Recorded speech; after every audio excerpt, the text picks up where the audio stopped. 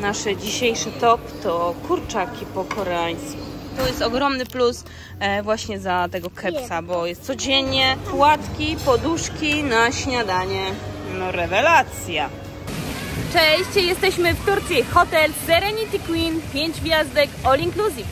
Zapraszam Was na film, pokażę Wam, co tutaj możecie zjeść, jakie są serwowane śniadania, obiady, kolacje oraz co jest dostępnego na przekąski. Także zapraszam Was do oglądania. Zapraszam Was teraz na śniadanie. Śniadanie jest od 7 do 10, później od 10 do 11 jest późne śniadanie. Wchodzimy do środka. Tutaj mamy od razu miejsce, gdzie możemy sobie zrobić tosty. Tu widzę też gofry, ale to gofry to chyba ktoś inny będzie robił, albo później odwrócą w naszą stronę. Mamy też dodatki do gofrów. Może pani dzisiaj, teraz jest godzina 7:20, także dosyć wcześnie. Może później pojawi się pani, która będzie to robiła. Sprawdzimy. Tutaj mamy dodatki do tostów. Tutaj już takie zrobione, nawet widzę tosty, tylko trzeba je wsadzić do tego opiekacza. Tutaj mamy pieczywo, różne bułki, chleby, różne przeróżne. Są też takie różne z ziarnami, także wybór jest spory. Tutaj mamy opiekacz, jest mikrofala, gorące mleko, zupa pomidorowa. Tutaj idąc dalej mamy gotowane płatki owsiane. Tutaj mamy gotowane warzywa, takie smażone bardziej, smażone warzywa. Tutaj mamy pieczoną paprykę. Tutaj są brokuły z przyprawami. I dalej mamy kukurydzę gotowaną. Tutaj dalej są bułeczki na słodko. Tutaj z truskawką, tutaj z czekoladą i z pistacjami. Tu jakieś inne słodkie bułeczki. Tutaj bułka z serem, bułka z oliwkami. To wszystko mamy ładnie podpisane. Tutaj czysta bułka bez niczego w środku. Tutaj z ziemniakami. Tutaj z serem. A tutaj też z serem taka mini pizza. Mamy simity. Tutaj takie bułeczki tureckie z sezamem. Tutaj dalej jakieś słodkie bułeczki, różne z czekoladą, z budyniem. Krosanty. Dalej bułeczki takie zwykłe, bez niczego. Tutaj z jakąś kiełbaską, z parówką. Tutaj z serem też. Jajka 5 minut. Tutaj są, znaczy jeszcze nie ma, ale już jest, widzę, olej. Tutaj będą takie piszy, czyli takie pączki smażone tureckie w głębokim tłuszczu, także one się tu później pewnie pojawią. Tutaj są znowu warzywa, takie grillowane, smażone. Tutaj są smażone ziemniaki pieczone, smażone, pieczone. Tutaj taki burek z serem, z mięsem. Dalej mamy parówki w sosie pomidorowym. Tutaj mamy jajecznicę menemen, znaczy ja widzę jajko menemen, czyli taką jajko z warzywami. Tutaj są placki, tutaj pan smaży z tyłu. Tutaj mamy bułeczkę w jajku, jajka sadzone. Tutaj jest halloumi smażone, serek, także super. Jajka, znaczy te pomidory zapiekane z serem. Sudziuki, czyli taka turecka kiełbasa, to jest smażona, widzę. Frytki i tutaj dodatki typu ketchup, majonez, przyprawy. Teraz się odwracam i mamy takich kilka stołów z jedzeniem, także zaczniemy tutaj od tego, najbliżej mnie. Tu mamy owoce. Arbuzy, melony, jabłka, pomarańcze, grejpfruty, winogrona, mandarynki, banany, śliwki, czarne winogrona, fioletowe winogrona, także wybór spory i tu jeszcze mamy nektarynki. Także dużo owoców różnych, przeróżnych. Tutaj mamy płatki, jogurt, osie lniane jest, super. To jest nasz sekret tutaj dobrego jedzenia w Turcji. Jemy codziennie albo co drugi dzień jogurt z siemieniem lnianym i nasz żołądek dużo lepiej wtedy pracuje. Także polecam Wam zabrać ze sobą siemię lniane i dodawać sobie na śniadanie do jogurtu. Rodzynki, tutaj chyba są orzechy jakieś mielone, paluszki, ciasteczka, więcej jeszcze płatków, jakieś ciasteczka, inne orzechy i tak dalej, i tak dalej. Tutaj zakręcam. Mamy serek taki w trójkątach, masło. I są też warzywa w różnych owoce, w różnych syropach, w różnych zalewach. Wiśnie, tak. Tutaj są oliwki. Różne rodzaje oliwek, czarne, zielone, jakieś grillowane, z pestką, bez pestki, są nawet różowe. Tutaj mamy dodatki typu ryba, na zimno jakieś rybki, tutaj jakieś cebule pieczone, ziemniaczki pieczone i warzywa. Się teraz odwracam i tutaj mamy różne dżemy, takie dodatki na słodko, dżemy, miody, jakąś tahinę, czekoladę i tak dalej. Tutaj mamy masło, tu chyba jest kajmak, jest miód taki z plastra, jest chałwa i tutaj dalej płatki, ciasteczka, jakiś lokum, suszone figi i tak dalej. Jeszcze więcej płatków, a tutaj mamy mleko zimne. Tutaj jest kawa, herbata, można sobie zrobić. Kawa, herbata, napoje. I tutaj zakręcam następną alejkę. Mamy sery żółte, tutaj wędzone, jakieś pomarańczowe, białe i tak dalej. Są też warzywa, pomidory, ogórki, jakieś paprytki, sałaty, mięta, o super. I tu dalej jeszcze sery, różne przeróżne jogurty i szynki. Tutaj jeszcze na środku widzę, jest coś na ciepło. Także zobaczmy, co tu mamy. Tu mamy jajecznicę. Tutaj mamy płatki owsiane z mlekiem. Tutaj znowu jajecznica. Tutaj mamy kaszę gryczaną, taką gotowaną. Tutaj chyba jest, tak, tutaj jest kasza manna i tutaj ryż z mlekiem. Także tak to wygląda. Tak wygląda tutaj jedzonko na śniadanie. Smacznego. Tutaj pani jeszcze robi omlety. Widzę dodatki różnego rodzaju.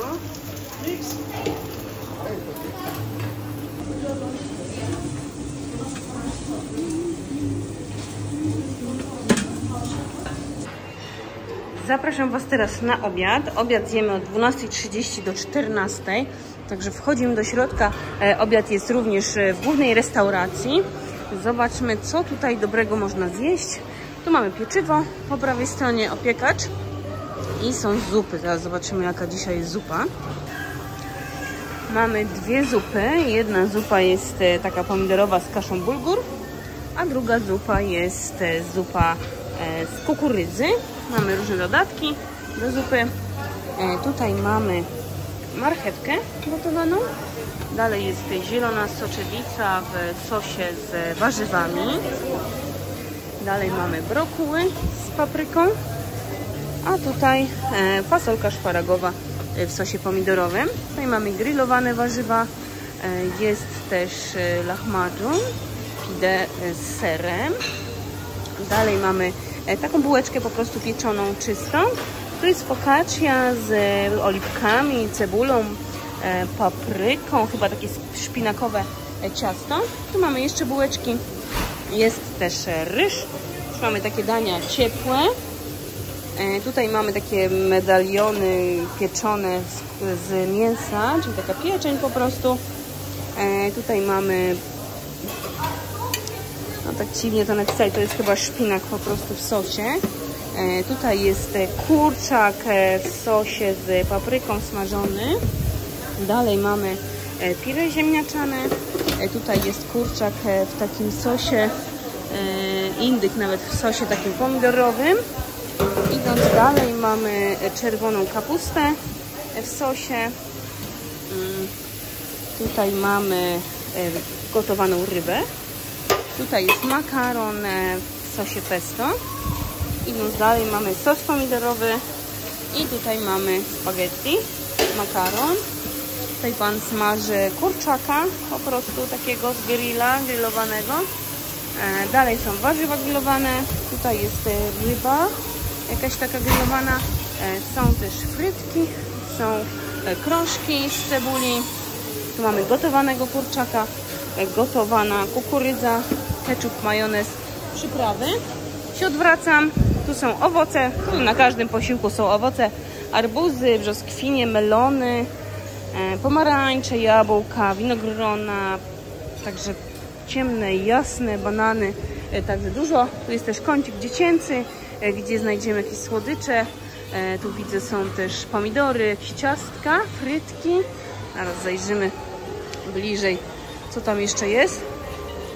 Tutaj mamy jeszcze frytki, kukurydzę, ryż, sos pomidorowy, makaron. Tu jest zupa jakaś warzywna, ale ta wygląda jak ta taka kukurydziana. A tutaj mamy takie różne też dodatki. Idziemy zobaczyć dalej.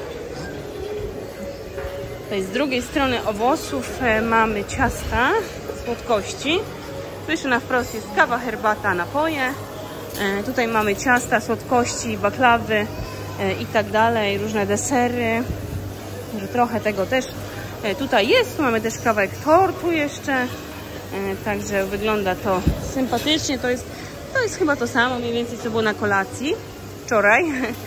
Tu mamy sosy różne, przeróżne do warzyw, bo tu już się zaczynają warzywa, sałatki, jakieś kiszone też warzywa są, świeże, pietruszka, koperek, jakieś dodatki, sałatki już gotowe i tak dalej, i tak dalej. Jakieś marynowane, kiszone ogórki. Są też warzywa świeże typu pomidor, ogórek, cytryna i tak dalej. I teraz zobaczmy jeszcze z drugiej strony, co znajdziemy. Tutaj mamy jakieś sosy, takie już gotowe sałatki w różnych sosach, zalewach i tak dalej. Jakieś humusy, jogurt z warzywami, kysyr, czyli taka kasza, bulgur z warzywami, z przyprawami, jakieś sałatka taka z sera, ryba wędzona, jakieś takie pieczone mięsa na zimno i tak dalej, i tak dalej. Ryby wędzone, faszerowane, pieczone papryki, pomidory suszone w zalewie i też mamy pomidora nadziewanego ryżem i tak dalej. Tu mamy różne sery wędzone, żółte, nawet jakieś tam pomarańczowe. Także tak wygląda obiad. Smacznego. Tutaj na poziomie 0 przy recepcji jest cukiernia. Zaraz Wam pokażę, co tutaj w środku można zjeść. Teraz jest godzina 19:30, także to jeszcze jest czynne. Tutaj pewnie robią kawę po turecku. To może jest akurat wyłączone, chociaż czemu nie? Tutaj mamy ciastka, suszone owoce, baklawy. Są też owoce typu śliwki, jabłko, jakieś bułeczki, mandarynki. A tu mamy ciasta. Różne rodzaje słodkości, ciasta takie z kremem i inne, jakieś czekoladowe. Tu też są takie ciasta typu jakieś babeczka tutaj z truskawką, z czekoladą. Tutaj mamy też taki budyń i tak dalej. Także tak to wygląda. I są tutaj też lody. Mamy lody takie kulkowe. Tutaj jakieś truskawkowe, karmelowe, czekoladowe, pistacjowe i waniliowe. A tutaj też mamy bar i możemy napić się kawy, herbaty albo jakiegoś napoju. Także tak to wygląda. Spoko. Tutaj mamy też taką ulicę, gdzie są różne przekąski, różne jakieś rzeczy. Tu na przykład mamy fotografa, tak. Tutaj mamy sziszę, byśmy chcieli sobie kupić albo skorzystać. Tutaj od 15 do 17 można sobie wymienić ręcznik. A tutaj widzę, Czesiek ciężko pracuje. Jak tam praca? Ciężko. Okej. Zobaczmy dalej. Tu mamy miejsce, żeby sobie posiedzieć. Tutaj możemy się napić soku różnego rodzaju. Tutaj mamy całe menu. Sobie wybieramy. Hello. Hello. Thank you. Także tu sobie wybieramy różne soki warzywne. Idziemy dalej. Tutaj widzę, lody powinny być. Może później się otworzą. Zobaczymy. Tutaj mamy kawę. Chyba znacie ten znaczek, także wiecie, co to jest za kawa. Kawa jest dobra, także jest tutaj sygnowana, że tak powiem. Tutaj mamy menu. Możemy sobie zamówić coś. Idziemy dalej. Tutaj mamy gozlemę. Pani widzę robi gozlemę. Jakie robi? Zaraz zobaczymy. z serem, z ziemniakami, ze szpinakiem i z mięsem. Tak to wygląda elegancko. Tutaj dalej pan robi kebaba. Można sobie poprosić. Tu też jest ryż taki z kurczakiem, czyli takie typowe uliczne danie tureckie. Tu mamy też kumpira, czyli takiego ziemniaka z pieca z różnymi dodatkami. Tu sobie możemy wybrać, jakie chcemy. A tu jest właśnie ten piec, gdzie ziemniaki się pieką. Zobaczmy dalej. Tu mamy jakieś à la carte też, to pewnie wieczorem dopiero zaczyna działać. Tu idąc dalej mamy miejsce do siedzenia, czyli to jest pewnie dalej to à la carte. A tu po prawej stronie mamy kolejne przekąski, kolejne miejsce, gdzie możemy coś zjeść. Zaraz zobaczymy, jak to wygląda. Tutaj mamy jakiś QR kod. Tak, także sobie tutaj skanujemy i wybieramy i zamawiamy z karty.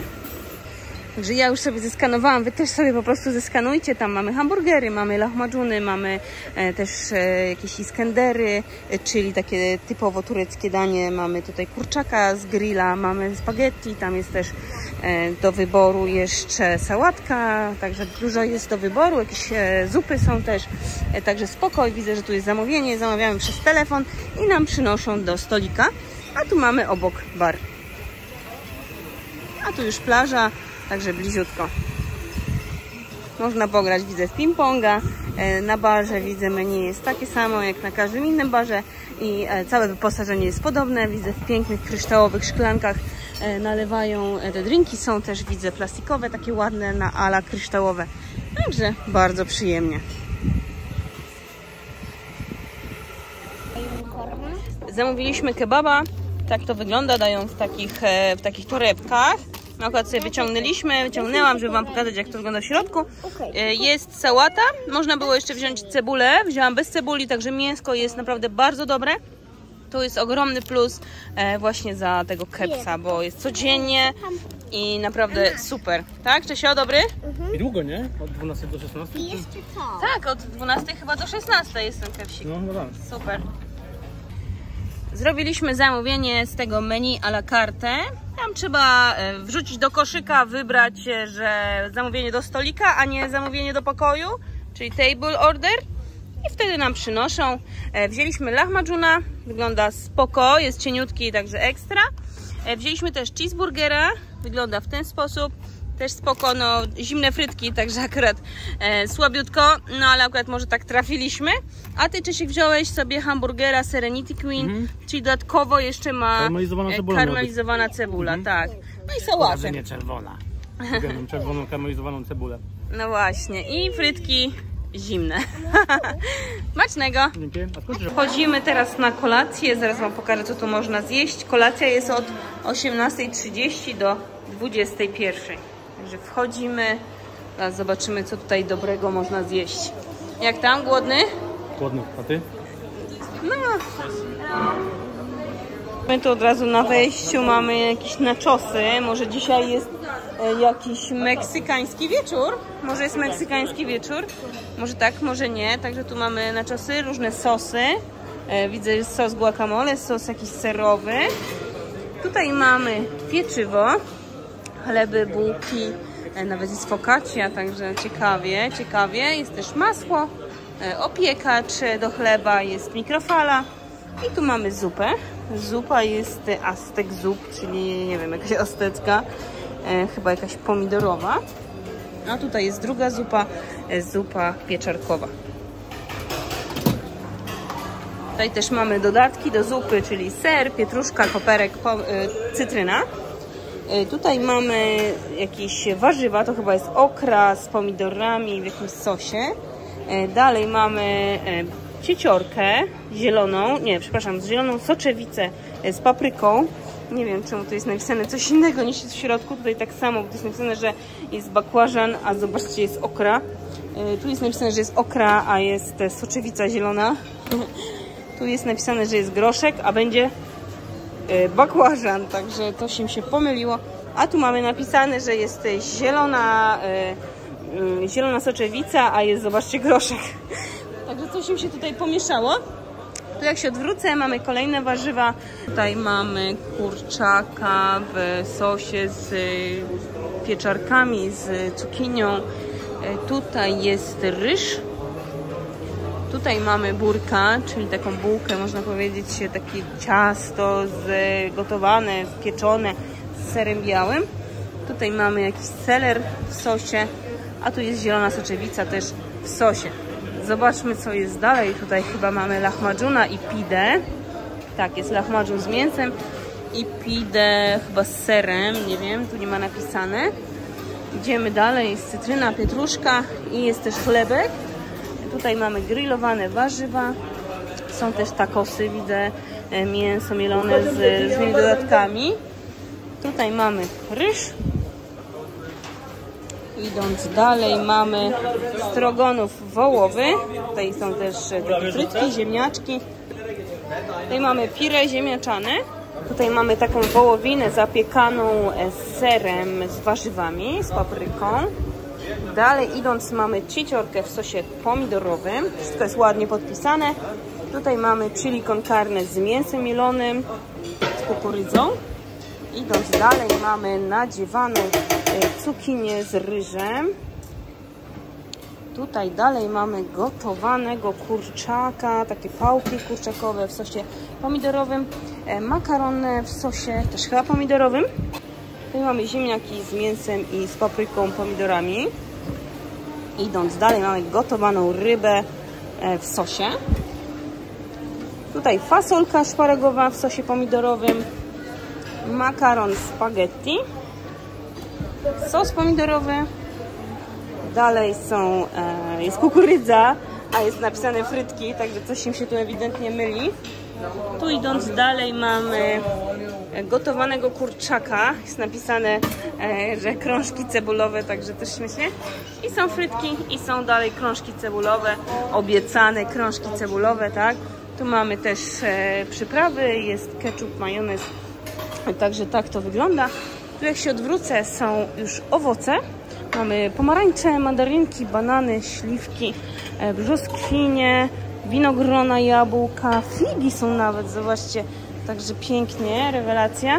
Jest arbuz, grejpfrut, melon, pomarańcze i jeszcze więcej tego wszystkiego, także super. Gruszki, banany.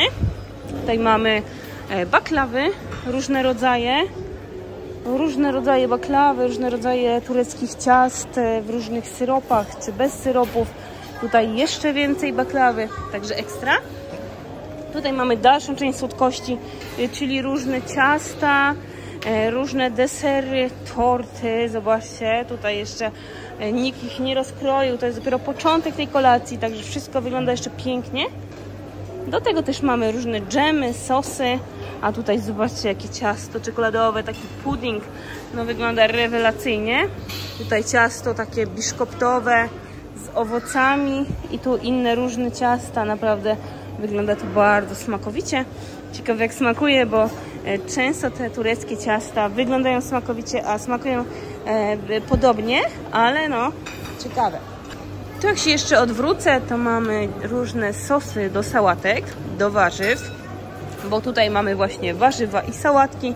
Są też marynowane warzywa, czy ostre papryczki, oliwki i tak dalej. Cebula z pietruszką, jakieś pomidory. Są nawet, zobaczcie, rzodkiewki, sałaty, różne sałatki już porobione. Także też duży wybór, ruszponka jest, rukola i tak dalej. Różne rodzaje oliwek, także wybór jest naprawdę spory. Koperek, pietruszka.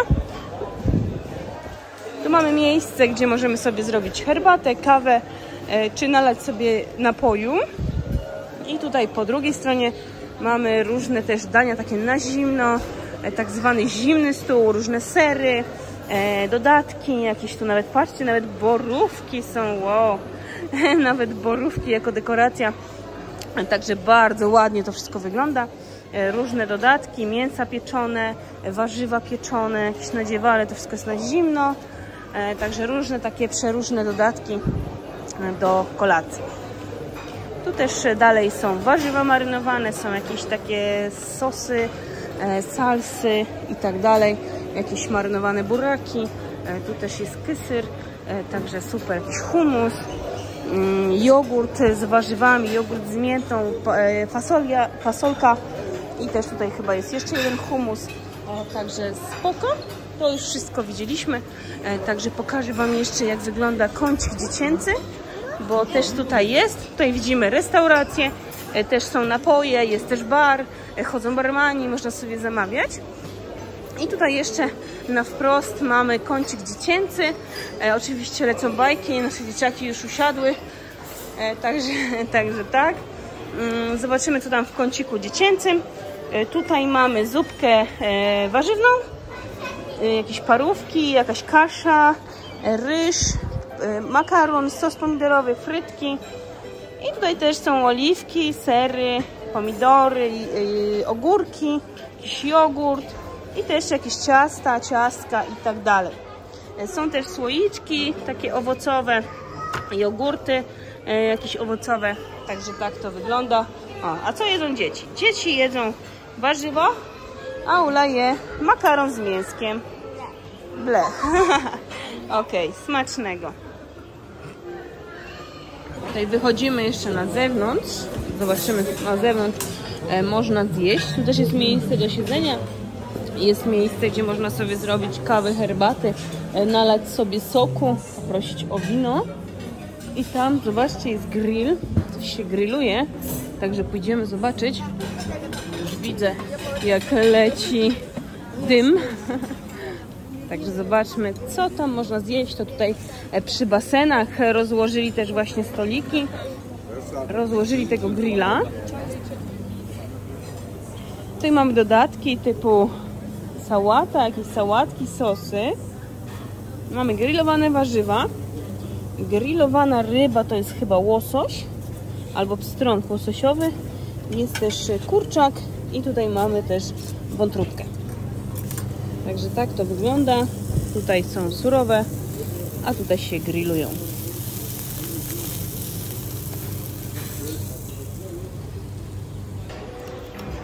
Co tam Ci smakuje? Coś? Kurczaczki takie w stylu koreańskim, co nie? Dzisiaj w ogóle wieczór taki azjatycki. To najlepsza kolacja do tej pory. Tak. Chociaż sushi to zobaczcie. Tak, mamy takie tutaj sushi. 20% rybka, ryż, to takie typowe, jeżeli chodzi o tureckie hotele. Chociaż tak, ja też sobie... na wiosnę to się to zmieniło. Więcej było farszu z tego co pamiętam, więc wrócili do normy. Ale naprawdę kurczaki pyszne.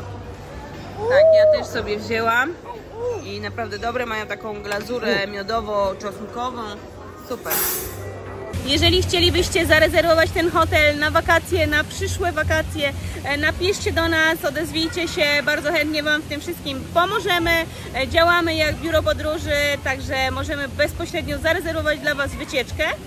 Również jeżeli nie możecie się zdecydować, który hotel wybrać, albo chcielibyście, żebyśmy znaleźli hotel pod Wasze preferencje, pod Wasze wymagania, również koniecznie dajcie nam znać. W zamian za kawę, za wirtualną kawę chętnie Wam poszukamy tych hoteli. Jeżeli zarezerwujecie przez nas wycieczkę, oczywiście ta kawa jest zwracana. Dzięki. Tak właśnie wygląda jedzenie all inclusive w hotelu Serenity Queen w Turcji. Podsumowując, jedzenie jest smaczne. Duży plus za to, że codziennie jest kebab i to bardzo dobry, chociaż przydałby się tam jakiś pomidor. Też duży plus za to, że jest Starbucks w cenie, także dobrą kawę i na różne rodzaje można się napić. Jeżeli chodzi o bary, to też są dobrze wyposażone i to też ogromny plus dajemy. Ale jeżeli miałabym się troszeczkę poczepiać, to no jedzenie, powiem Wam, że jest wszystkiego dużo, jest smaczne, ale nie ma wyboru takich konkretnych dań. One są dosyć okrojone, także na przykład na bardzo dużej części restauracji są rozłożone, nie wiem, bułki na śniadaniu.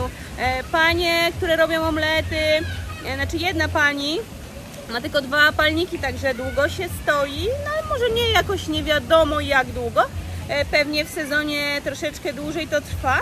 Jakoś to jedzenie mnie nie urzekło, jest takie, ciężko to powiedzieć, bo są niektóre dania, które są pyszne, smaczne i tak dalej, ale myślałam, że będzie lepiej, jakby patrząc na hotel i to, co jest jakby w innych miejscach, to ta restauracja tak troszeczkę nas zawiodła. Oczywiście na pewno tam znajdziemy coś do jedzenia, na przykład prawie że codziennie smażą wątróbkę, to też jest no nie wiem, dziwne.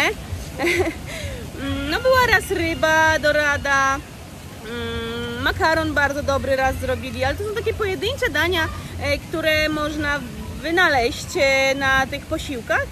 Może to i dobrze, bo dzięki temu mamy miejsce, żeby zjeść coś z przekąsek, które też są smaczne, mamy miejsce, żeby się napić i tak dalej. Także no, to nie jest minus, ale troszeczkę mi tutaj brakuje czegoś w tej restauracji. Dajcie koniecznie znać w komentarzu, co wy o tym myślicie.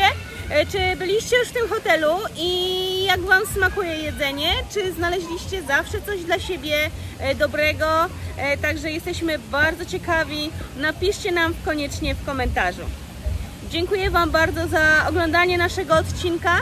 Tutaj wam wrzucam film, jak wygląda hotel Serenity Queen. Pospacerowałam po hotelu, pokazałam wam wszystkie zakamarki, wszystkie miejsca oraz plaże, baseny i tak dalej. Także tutaj zobaczcie sobie i dajcie znać, jak wam się podoba oraz będzie nam miło, jeżeli zasubskrybujecie nasz kanał. Cześć!